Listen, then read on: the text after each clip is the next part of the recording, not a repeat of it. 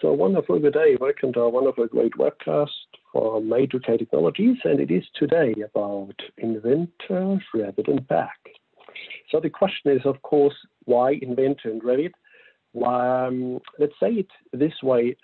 There are two big beasts which can really walk hand in hand. It's like a marriage between these both. As a picture analogy, and I want to leave it a little bit to you, who is here the husband, who is here the wife. So first a little bit to me, what I'm doing here at A2K is looking after a lot of the simulation visualization application. And so hence I'm actually teaching Revit, I'm actually also teaching Inventor. And so I was asked basically to prepare here a webcast on how these two can actually be joined. I want to show you a couple of workflows because there are some simple workflows and there are some wonderful great workflows where we can actually also share some data, where we can share some content, and afterwards I want to give you some best practice tips. Great. So when it comes now to the workflows of Revit and Inventor, you then probably will ask, well, why would we do so? What is the benefit? What is the advantage? And Inventor is commonly being used to create shop drawings for the manufacturing, highly detailed shop drawing, also communicating with NC machines and with the fabrication. Revit is being used, on the other hand, to design buildings, to model buildings, following the building information modeling process. And you probably would imagine that a building without mechanical parts as being designed by Inventor, like air conditioning, pumping, electrical parts, and others, that they probably would not work.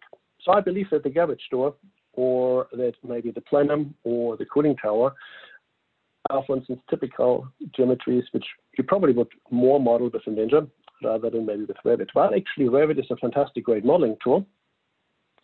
It has its limitations. One of the limitations is that you can't model smaller than 1/32 inch. Well, we don't actually have this issue with Inventor. With Revit, we can deal with hundreds of thousands of objects. If we do this with Inventor, it's getting a little bit tricky. So here we need to distinguish a little bit. What do we use which application actually for? So some classical workflows we would have, for instance, where we would find this workflow is maybe, for instance, want to convey robots. For instance, we design the fabrication street, we design the warehouse, we design the whole plant, maybe in Revit, or it flows together in Revit, and we have, for instance, robots, conveyor belts, any kind of structures, factory designs to share, because they may come traditionally from Inventor. With Revit, when we do the whole life cycle of a building, and we want to do some multidiscipline BIM authoring, and then, of course, well, we need to know how we actually want to transfer these files from there. Just here, another application being thrown in, for instance, in Navisworks, where we would then go after. So we go here, have a common waterfall workflow, where we would go from Inventor, Revit to Navisworks, for instance, furthermore. Right. Another thing is an engineering flow. So it might be that we do a classic design in Inventor. We do the plant in Inventor. And the question is then, well, does it actually all hold together? Are the connections good enough? Are the connections strong enough? Is the frame strong enough? And here's actually another workflow I want to show you later on for the engineers. Is on how do I get actually my assemblies from Inventor actually to Revit, that they become actually also structural members in Revit. They don't become structural members. I share up front already the secret, using just common DWG, set files, and RFA workflows. However, we have here an option. This works via the frame generator and robot structure analysis, which also allows you to design and to certify the design to AS4100. It's a really, really great tool. If you then want to go further to advanced steel, why not? Okay, so and what is the good thing on this? You don't have to remodel anything. Just imagine all the rework you would have going from one package to another package if you cannot share this data streamlined in any way. Great. So When we go from Revit to Inventor, the other way around, I want to show you as well. I have a couple of screenshots here. I might focus a little bit more on screenshots, unfortunately, because when we open some of these models live, then it might take a minute or two.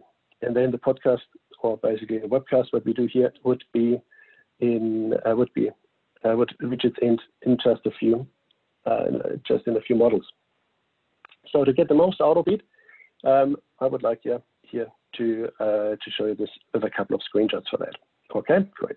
So we can do here Revit, take off the Revit model to do some BIM authoring to Inventor, because we actually want to share the environment. So we can here just share the boundaries, that we know how much room we have for the conveyor belt, for the robot, for instance, to act, or we can actually also get multi-body parts actually into Inventor. So let's look into the first workflow, going from Inventor to Revit. Okay, and we want to look into a couple of parts, we want to look into a couple of assemblies, and we want to see how the frames actually behave. Okay, so from Inventor to Revit here in the first one.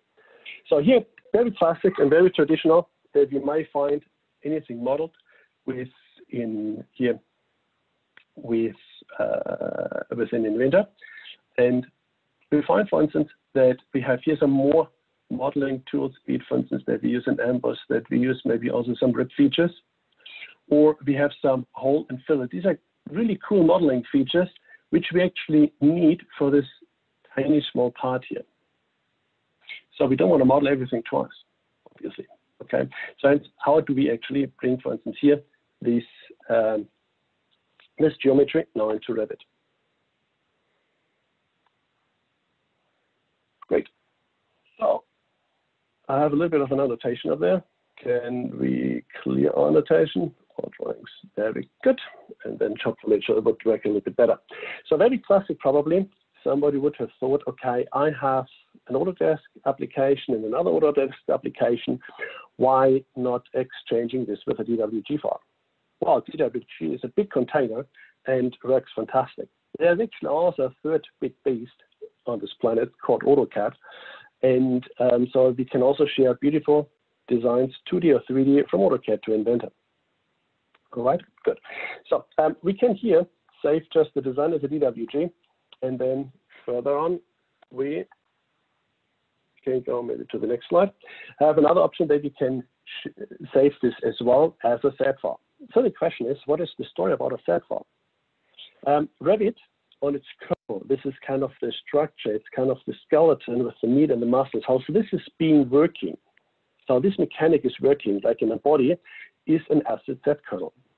So this interprets the geometry, stores the geometry a little bit different into a classic DWG file. While also DWG understands that, we have here a very nice, clean native file we can actually get out.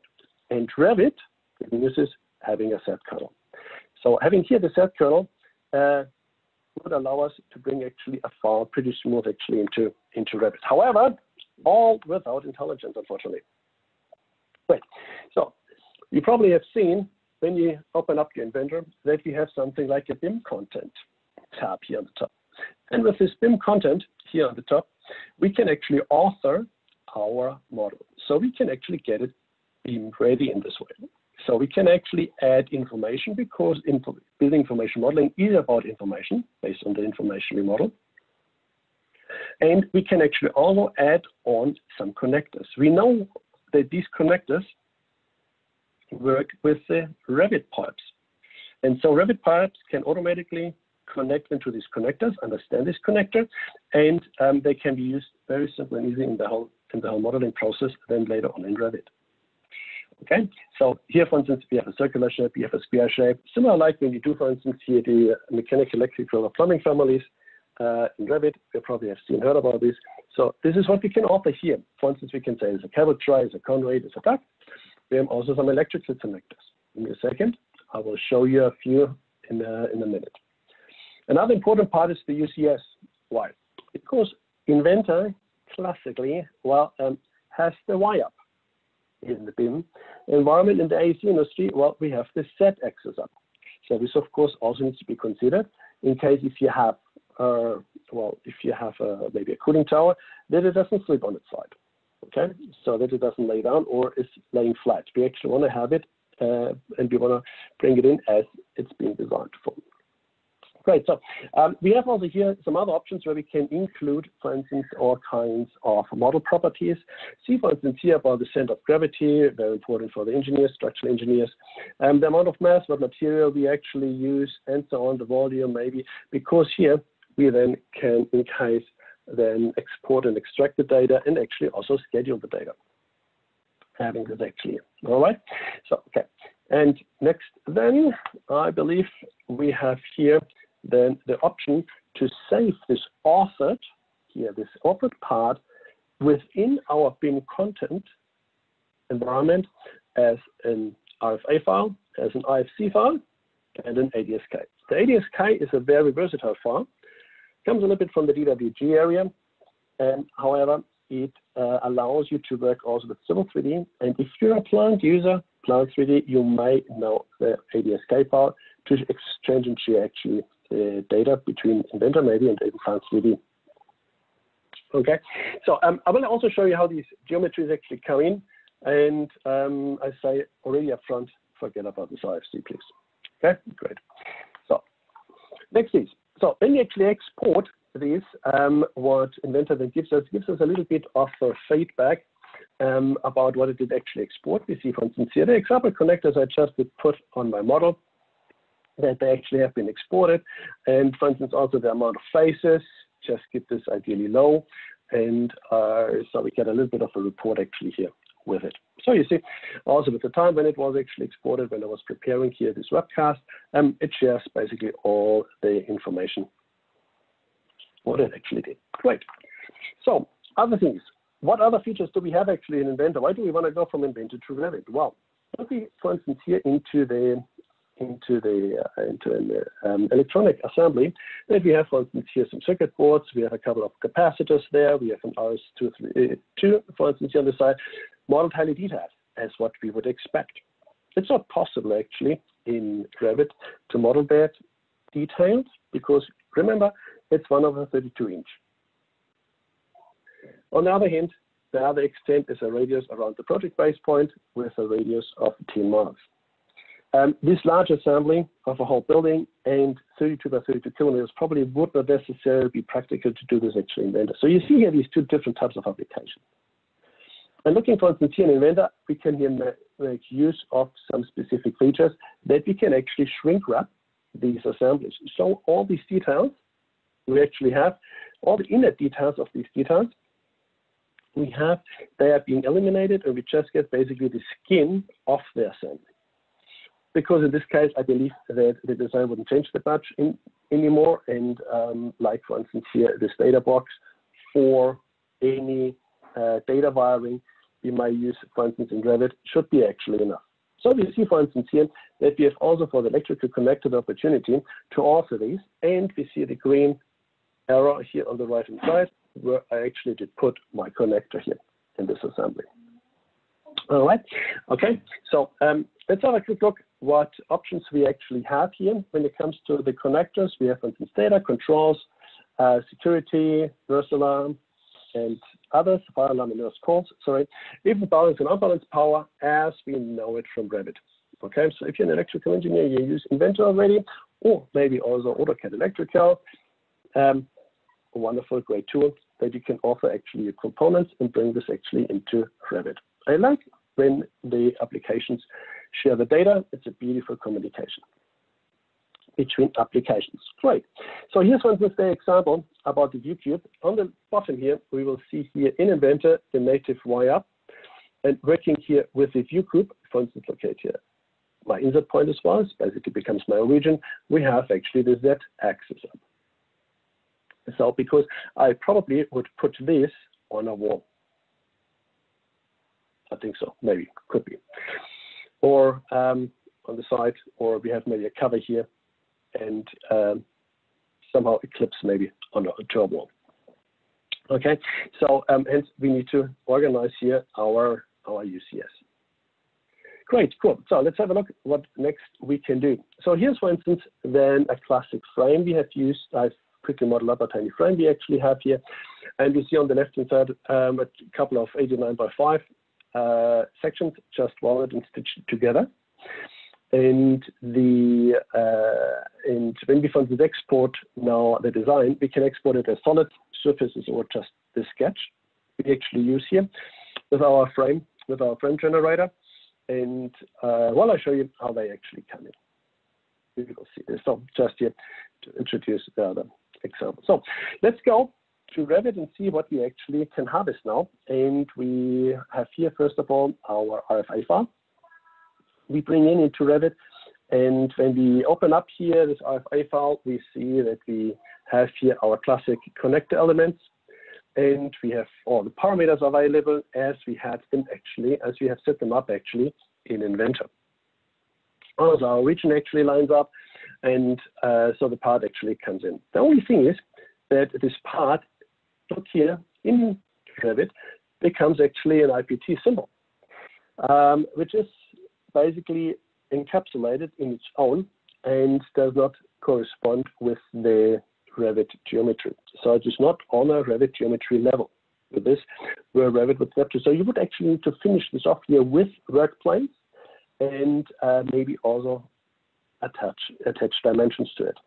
More about the dimensions, how the dimensions come in a few slides. Great. So we have here our IPT symbol. We actually come in. When we actually would explode it, there would be nothing left. This depends how the geometry was actually modeled with an Inventor. Often it is that we have maybe models coming from SolidWorks, then go to Inventor, or we have them from other dubious CAD applications, and then we need to stitch this somehow together. Inventor can manage this all very, very well. Revit would be here a little bit picky. So if we just have actually surfaces and we want to explode it, it's gone. So don't explode it, I want to say. The connector has created a tiny solid for us here, which can be interpreted by Revit, and it is a tiny extrusion. So the size of the connector, yes, and the extrusion started edge can be actually set. This was done in Inventor, and Revit actually interprets it. So this is together with the connector, where we can actually bring this together. Looking now into the ADS-K file. The ADS-K, remember, was also an option to export this from the BIM content. Gives us actually a tiny boundary box. This is actually pretty cool. Think of this. You have a BIM execution plan, and you have a level of detail, level of information you actually provide. And you actually don't want to model that detailed, because it might actually, when you do this on the whole building, it might actually a little bit drag your capacities down. So why not offering then a boundary box with the connectors actually together, so that in case if I don't need this high glossy model, that we can actually just work with the boundary box for that. And from there, we can actually do the building information modeling, because BIM is more about the data actually rather than the geometry. If this part is being purchased, the guys inside know what it is. They know how it looks like. Okay? Where it is actually being put in, because it's probably being tagged on a drawing. So we don't need to show actually here everything in a high detail. And so hence we can make use here of the boundary box, which comes in from the ADS-K file. Good. Also here, having a tiny look, the boundary box is a generic model. We see here the shape handlers, and hence can be actually also being snatched and stitched to connect with work planes in Revit. So we can actually here post-audit our parameter. This is good, because in case to make it a bit flexible, we then can revert and convert bring the information back into Inventor and say, hey, please model this a little bit larger. We need to have this a little bit larger or a bit longer here in this area, that it would fit my Revit design. And we don't have to remodel anything. So here's the worst example. You see what I see? A crazy mesh form. And this is coming from, guess, the IFC. So forget about IFC. it clutters everything basically up here, and hence it's not so nice. It doesn't look that round, if you ask me. And yeah, well, would actually just drag the whole resources down. Okay, let's forget about IFC. Just to show it's an option. IFC might be really good if you have some square environments, be it for instance some walls or others. If you have something curved, no. You look into some other design. So here, for instance, a tiny example. If we just bring in natively the DWG, before it was the bin content model. Here is now the DWG model, and we want to a little bit see how the geometry comes in compared to our intelligent geometry. It just got in with all the connectors and all the information coming actually in. So here, first, when we try to explode this geometry because we want to work with it, it's not possible because my bin is just consists out of surfaces, and hence I have a little bit of an issue here with my geometry. Can't be exploded, and can't work actually with it. Here, for instance, a very nice clean model coming in. That is our set export. We see here, especially with in the geometry, that is very nice and clean, very nice defined, and kernel true and kernel efficient how the geometry has been exported in a set file. If you have, for instance, larger concrete bins, be it, for instance, for the freshwater supply for a city or a town, we can actually also continue to design actually here our reinforcing and add actually some reinforcing cover actually on. Great, so what do we have here as a next? Well, here's our assembly. Do you remember the assembly we just had before? Yes. So this came also in here with as an RFA file, and how do we know? Because we see actually our connectors coming in. We see here the solid of the connector coming in, where the pipe comes to. This would be here the data pipe. For instance, could be the data line. You could have actually also added on maybe a conduit connection, and then it would automatically recognize then the diameter and so on. So, but here's the data wire it connects to, and then we have here all our shape handlers. Can be, of course, a bit messy, because remember when we have here the processor of our board, that well, we have a lot of tiny surfaces, and this can, of course, mess a little bit. So consider maybe to simplify your model, which can be simplified in Inventor. And then we have a simple model actually in Revit with less shape handlers. Looks like a little bit better. Okay, great. So here, the classic DWG input. If you now compare, for instance, how this model actually came in from an RFA, again, to the DWG, you might notice it is actually the same representation. So there's a bit of a DWG running in the back end, possibly, sharing these, sharing here the data and the information. And we can actually, for instance, some of the exile, if it has been modeled solid, we can actually also explode it and can actually work with these shape handlers. But we see that with the DWG, we don't get actually our connector. Ask yourself if you want to finish the authoring in Revit, if you have it available, or if you have to do it in Inventor. Let's have a quick look into our set file. Also here, we see especially around the capacitor that the geometry is actually nice and clean, and we are actually close with our geometry, and it actually works very nice and efficient. Also, when we have very complex shapes. So a set file is probably the better import into Revit, I would say. And then, of course, you have here the generic model available. Good, here's one with our frame now. Remember the frame we had introduced before, and when we now bring the frame in as a DWG, it doesn't recognize the section sizes. It just gets its shape handlers, but again, we have another solution that we want to demonstrate. And when we go, for instance, now here to our set, also here, some of the set is close to Revit. It brings nice geometry in. It doesn't bring in the section. It just brings it in as a mass object with volume, not with any section. Great. So how do we bring in the sections into Revit? Is then a big question.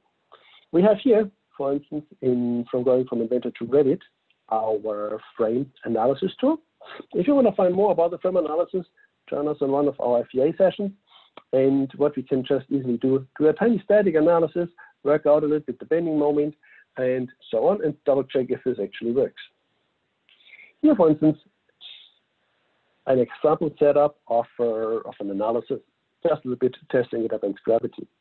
This analysis then can be sent off to Robot for further investigations or also for section sizing and section optimization, what Robot can actually do following AS4100. And here's, for instance, our nice frame in Robot. Here we see on the left-hand side actually our sections. We see actually also any type of material, any kind of releases, anything what a structural engineer's heart dreams of is available. Okay, so we have here then our frame, and then of course we can bring it in then into Revit. That's easy by just actually sending the model to Revit.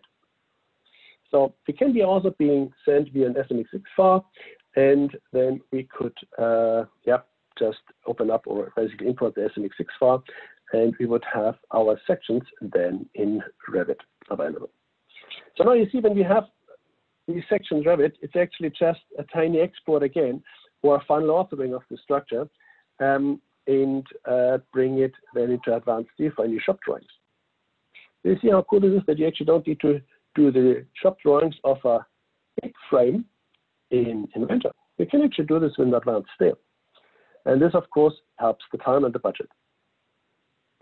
So we see here also our analytical lines and all the other features, including our drawing cutbacks, including actually also our Z justifications.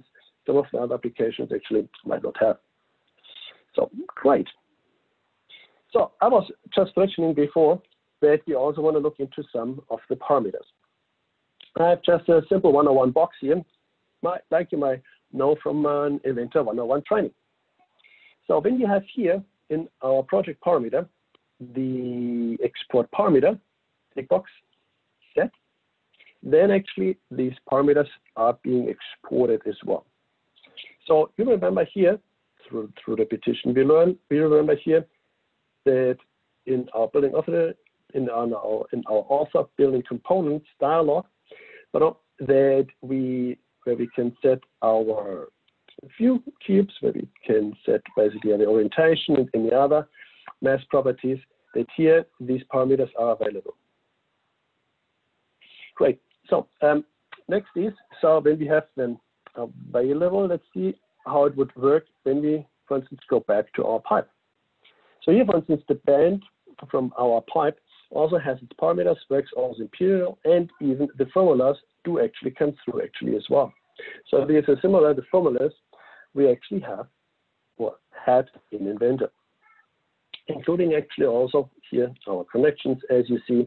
The only difference is that because it actually comes in as a part, these parameters are not associated in any way to any reference planes or to the geometry. So there is no option.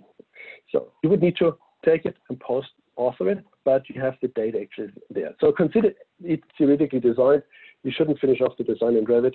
Stay in the native application where it has been designed.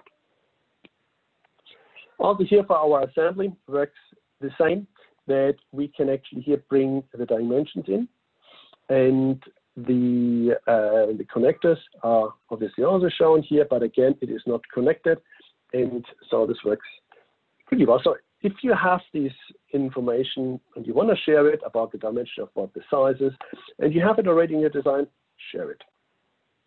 Okay, great. So let's go the other way. Let's go a little bit from Revit to Inventor. Let's go a little bit the other way and see what we can do. So here, as an example, I've just taken our big school, the MEP model from our school, and I have added on here a little bit of a room where we can deal and a little bit track here our panel. Great, so having here our model, we can export this also as a Z file, but more to this later. So here, if I actually have a Revit file, Revit Inventor can actually read in the Revit files natively. And it would ask me then to select the view I want to import, the 3D view. And then we have here our single composite feature or our multi-body part. You see here on the bottom, we can then choose from. We focus first on the single composite feature because this brings in the whole model just as an environment. Why would I want to use this? Because I want to use this as an off-print. Give me 2 slides and I can actually show you this. All right? Good. So here, for instance, when you bring in this as a composite feature, we have here just our surfaces as our environment, and then we can actually start here taking this and start actually modeling. All right. So here I can make use of all the Inventor features to model actually our geometry. And yeah, well, this is actually pretty cool because you are here close. You probably can produce immediately your shop drawings from the production drawings, can do all kinds of FEA analysis and other designs coming actually from Inventor, and hence it's actually a good environment to continue this here. Okay, later on, I can just take, for instance, here this assembly and then bring it actually back into Revit, and it would fit, obviously. So next, when you do, for instance, here a SAT export from Revit and want to bring the SAT file actually into Inventor, it actually understands it. So I believe that there's a bit of a SAT exchange running in the back end between Revit and Inventor. A tiny other dialog I want to show you here squeezes itself in and asks if you want to have this as assembly or multi-part or composite features. And so when you do actually the assembly feature, we actually also end up with our boundaries and then our surfaces in Inventor and start continue to model. It's the same thing as what I've just shown before, and which would then allow me to model and design my my conveyor belt, my robot, and others to suit, for instance, here the boundary conditions. Good. So here's an example of bringing in the Revit file or the SAT file as a multi-body part. You see, for instance, here on the left-hand side, in our Inventor, the huge list from each solid here. So each geometry became a solid, and we have the list available. We see the GeoID from Revit actually here available. And if there is something we need, well, we can harvest, we can snatch it. Because you may have some Revit families about plenums, about cooling towers already, and we may need to add maybe a flange, we need to add maybe another connection to it, and so we can actually here make use of the geometry. But remember, it's probably unlikely that you use Inventor to model a building, and it's highly unlikely that you use Revit to create shop drawings for a flange. Is it possible? Sure, of course. Is it practical? Possibly not. So hence we need to distinguish what we actually share, which data we actually share to make here this, to make here that's possible. Great. So let's see a little bit further what we actually have. When we actually want to exchange our design in a classic DWG, because AutoCAD and Inventor, they are very good friends. So why not considering to actually export the whole model as a DWG? In the DWG export in Revit, you might remember that we have here the option to use a polymesh or also use asset solids. Obviously, we want to use asset solids for that because we want to have some real geometry. A polymesh or a big mesh, probably we would end up with something like an RFC again, like what we have seen before, we actually don't want. So why not using an SS file in our DWG mantle? And well, we then can actually bring this DWG file into Inventor. Good, but you probably hear my voice that I'm going a little bit down because I was canceling this after 24 hours. So it was nearly impossible to get here the whole design. So please consider the geometry you want to export and you want to bring in using a DWG workflow. Don't here make the mistake. Use, please, a native Revit file. Use a SAT file, please. Inventor is also a wonderful, great parametric solid modeler, works with IGES files, SAT files, DWGs, and others. The problem is here that we just have too much information with the DWG because it literally stores anything and everything in it.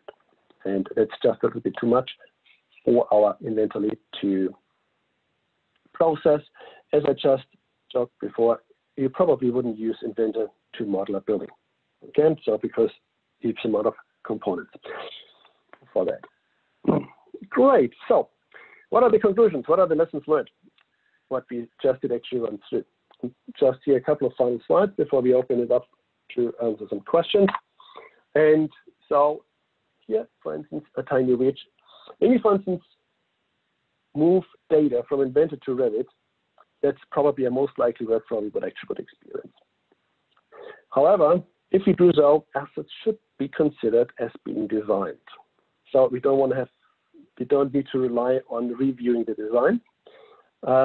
So in case, if it is so, please consider to go from Revit to Inventor first, and maybe use a composite file to actually share, for instance, here the environment, the boundaries that the part actually would fit. Can I touch it up a little bit in Revit as we have seen before? Yes, we can. Good. Alternative, we can use a set or DWG. This works well. We have seen before. Avoid RFCs, please.